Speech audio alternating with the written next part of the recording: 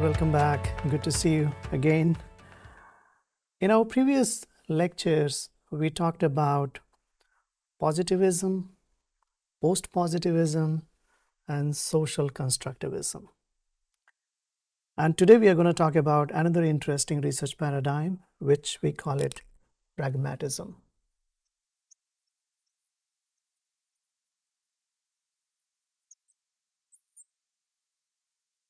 Up to now, we have seen that the positivistic philosophy research paradigm, they believe in one reality, objective reality, and we as a researcher go out, uncover that reality lying out there, and to do that we do measurements, observations, and we maintain our objectivity in that process. So on the one side we have like objectivity driven paradigm of positivism, and on the other hand we have constructivism,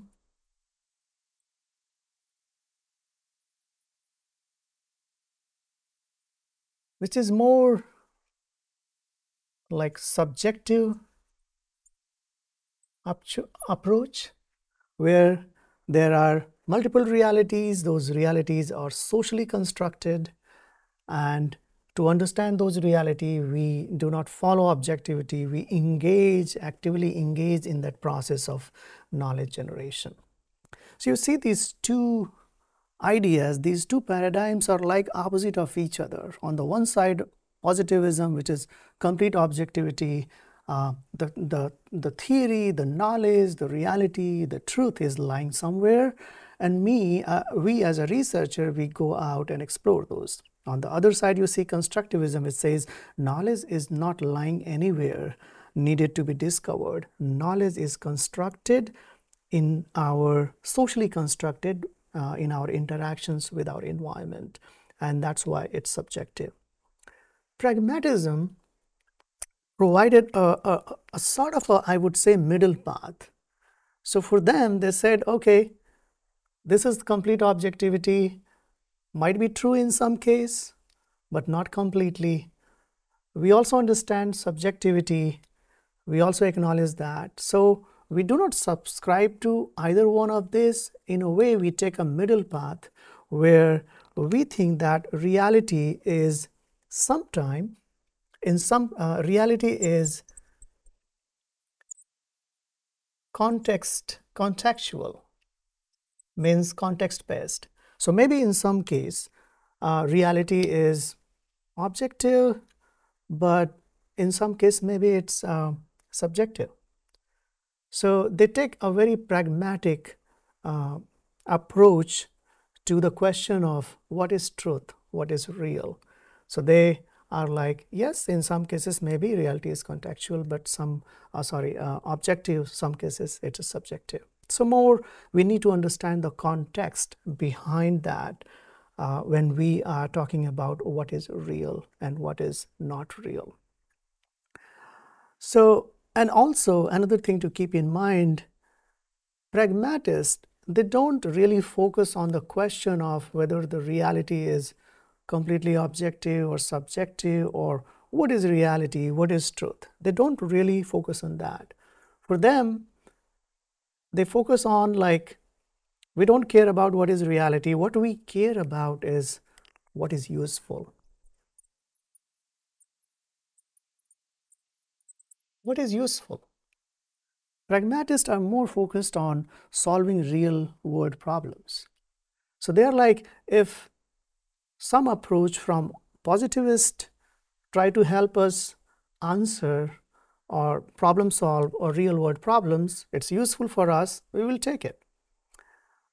If subjectivity, the idea of constructivism, if that helps us problem solve a real world problem, we will take that. So we are not concerned about what is reality, we are more concerned about problem solving. And that's really interesting. Reminds me of a Buddhist story in scriptures, and they say that oftentimes in Buddha time, 2,500 years ago, when some scholars, people come to Buddha and they often talk about, is there a God? Does God exist? And Buddha answered all the questions except this question, does God exist or not? And he was like, he kept quiet actually, what is written in the scripture. He did not answer this question. In a way, what he was focused on, like, there is suffering around us, and let's focus on those questions of how to alleviate suffering rather than discussing whether God exists or not. It doesn't matter.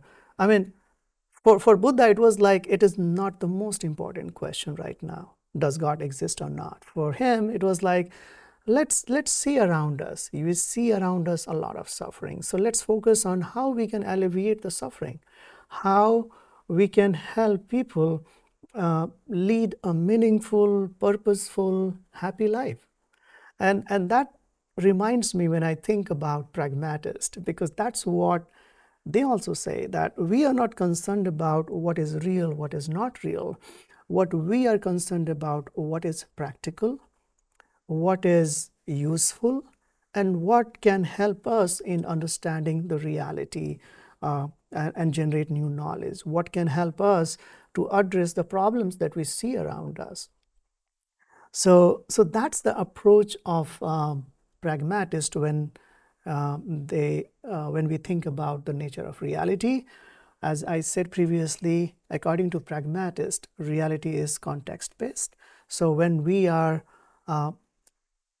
try to understand any reality, we need to understand the context, and maybe sometimes it's objective, maybe sometimes it's subjective, and we are not focused on the nature of reality. We are more focused on what is useful to focus, what is important to address, and how we can address real world problems. Now let's switch to the nature of knowledge. For pragmatists, as I said previously, they are more focused on the usefulness, the practical side of knowledge.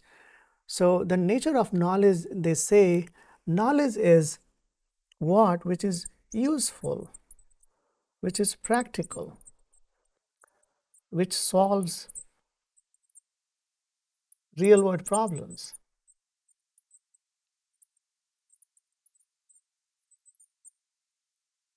Further, they also argue that knowledge is iterative.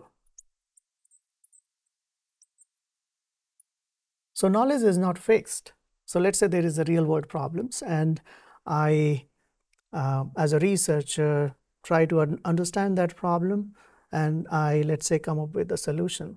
Now, is this solution is going to be permanent? Maybe not. Maybe tomorrow this problem might come up in a different shape and different kind, and then I need to again find some new ways to solve the same problem. So knowledge is iterative. It keeps building one after another. So you keep building the knowledge. It's not static. It's not fixed. And knowledge is driven by the problems. So for pragmatist, knowledge is you generate knowledge when you start the process which is driven by how to solve the problem. So you start with the problem and then you move towards the solution. Another key thing that pragmatists believe is the approach of multiple ways to solve a problem. As I said, they argued that knowledge is contextual. So pragmatists are like, okay, what could be the best solution for this problem? What could be the best way to understand and generate knowledge? What could be the best way to understand the phenomenon that we are here to understand and generate new knowledge? So pragmatists are open to all kinds of methodologies which they think might help them in solving the problem they are trying to address. So they are open to all kinds of tools. So they are open to the tools offered by positivistic approach to doing research. They are also open to constructivist approach to solving a problem. So they are open to all kinds of methods that are available. Their main concern is solving the real world problems. As I said, they are not attached to what is reality or what is not a reality. They are more focused on what works, what is practical, and what brings change in people's life, what is useful for people. So they are more on the practical side of the knowledge. Coming to the third point of values and ethics, pragmatists are again, as I said, more focused on finding the solutions and what works best in a particular situation. So their ethics and values, it's not a fixed thing.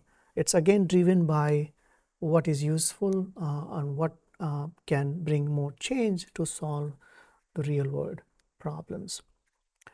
And that's why one of the very popular research method that came out of this pragmatist paradigm, we call it mixed methods.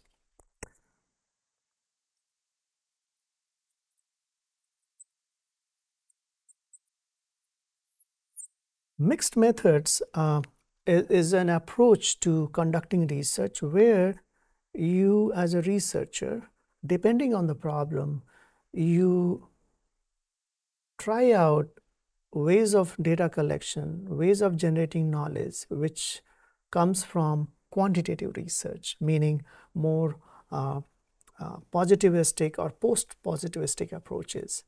So you collect some quantitative data. At the same time, in mixed method, you also collect qualitative data, which is again an approach of constructivist paradigm.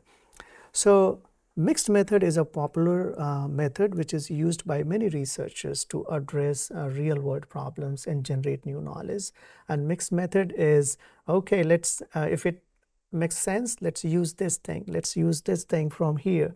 So pragmatists are very practical people, this paradigm, and they are open to any kind of methodology that can help in solving a problem.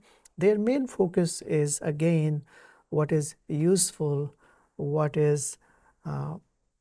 can bring new change in people's lives, what can make the world a better place, and that's why they use a diversity of approaches that can solve a real world problem. So that's briefly about pragmatist paradigm. Thank you.